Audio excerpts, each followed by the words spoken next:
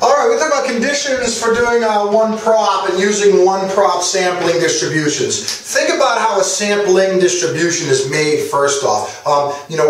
We make sampling distributions in class, and I have a bucket of beads. Some of them are red, some are white. We take handfuls and we try to calculate, everybody calculates the p-hat, the proportion of successes in their samples, and we make a distribution up on the board of all the p-hats, and we see it's normalish, yada, yada, yada, da, da, da, da. So there are some conditions in order to use the normal model. Now these are conditions in order to use the processes that we use for this course, to use the Z model and the normal model. We can, if things don't meet all of this, there are other things you can do, other statistical tests and stuff you can do, but it's just beyond the scope of this course. So it's not like, like a couple of these people are like, well, I don't want to have a sample too big. It's okay to have more than 10%, but you're just not going to use a normal model then. You're going to use a different model. But let's talk about the three things, independent and random.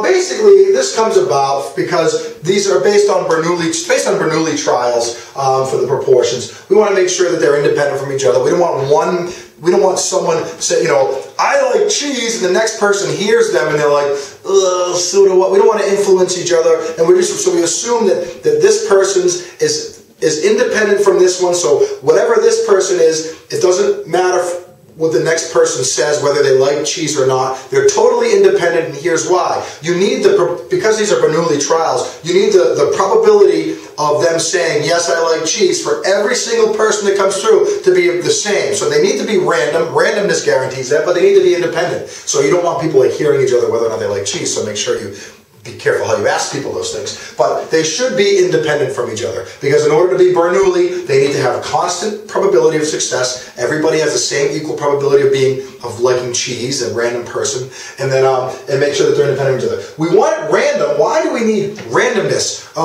Part of it because of this independence thing, but randomness, the reason why we need it to be random, because randomness is what we know about. The whole thing that we studied in probability was randomness. So we know how p-hats fall randomly. We only know how they fall randomly. We don't know how they fall non-randomly. Our normal model is based on random samples of size n. I don't know about what model I'd use for non-random or convenience samples of size n. So since we study randomness, probability, and we know a lot about how things happen randomly, even though we can't make a prediction about one thing happening randomly, we know about how things happen randomly in the long run, sort of. We need to make sure that our sample is also random. Because remember, all of that pile of p-hats that we're going to have, all of those p-hats, these p-hats are random p-hats. So when we're trying to find out what's the likelihood of getting this p-hat randomly, we better make sure that this p-hat was gathered randomly.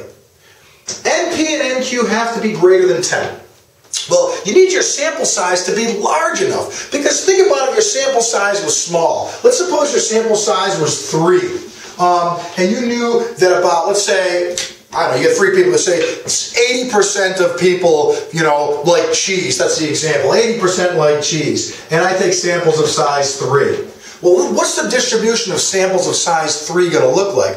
Well, the problem with samples of size 3, think about, there's not many options of the number who like cheese. Either 0 out of 3 will like cheese, 1 out of 3 will like cheese, 2 out of 3 will like cheese, or 3 out of 3 will like cheese. And if 80% like cheese, then it's probably going to be somewhere between here, which is about 60% and 100%. So when I get the sampling distribution will look like this.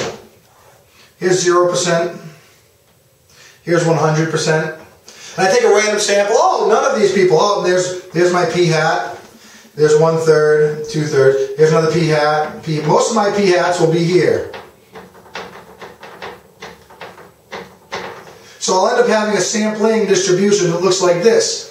Can you see that that's not normalish? So you need a larger sample because, well, it gives you a bunch of, it kind of fills in that normal model, but it's not, small samples aren't going to give you a nice normalish curve. You need a large enough sample. So you need to push that thing. This is some like weird skew distribution. You need more and more and more in order to get up there and get that thing normalish so we can use z-scores in the normal model. And the last one here, you need less than 10% of the population. Now, if you have have more than 10% of the population, there are statistics that you can, there are things you can do, but not in this course. So we only know how to use the normal model. When you have more than 10%, what ends up happening, it affects the Bernoulli-esque thing, or it's like this. Suppose I have these green golf balls, 1, 2, 3, these are green, and 4, 5, and these are red. And I reach in and I grab a ball, and it's green. Okay? The ball's green. And I put it back in. And we know the probability of the first ball being green is 3 out of 5. There's a 1, 2, 3 out of 5. There's a 60% chance of it being green, right? We know that. And if I put it back in and I shake it up and I pull it out, the probability of the next ball being green is 60%, and I put it back in. But suppose I took that green ball out. There was the 2, and it comes over here, 2. Now, the next ball I grab, what's the probability of the next ball being green? It's not 60% anymore. There's only 2 green balls left. So what happens is I took kind of a big chunk of the population out of there. I took more than 10% out of there. And when you take more than 10% out of the population, the probability of the next thing having this quality might change a little bit depending on what it is you took out. Now suppose I had a lot more balls here. Suppose I had, 50, or suppose I had 100, and I had 1 through, what would I have, 1, 2, 3, so I had 1 through 60 were labeled, 1 through 60 were one thing, and I only take a small part out, even though removing that one ball changed the probability. So suppose I have 100 balls, I take 1 green out and I put it in my pocket, I reach in, the probability of the next one being green is going to be pretty close.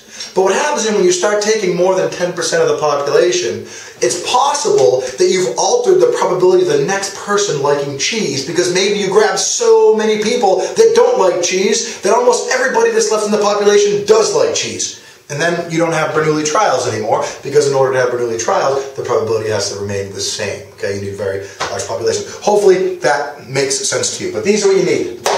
Make sure it's random. You generally assume independence. Check NP and NQ. Make sure they're greater than 10.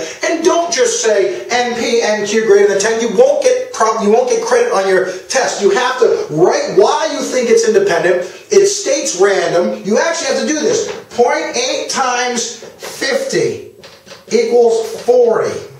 0.2 times 50 equals 10.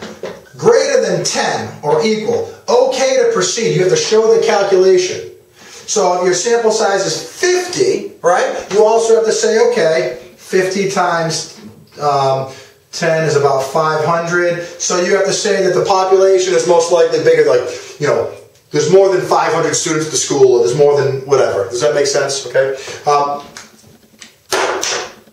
And that's that. Those are the conditions. See ya.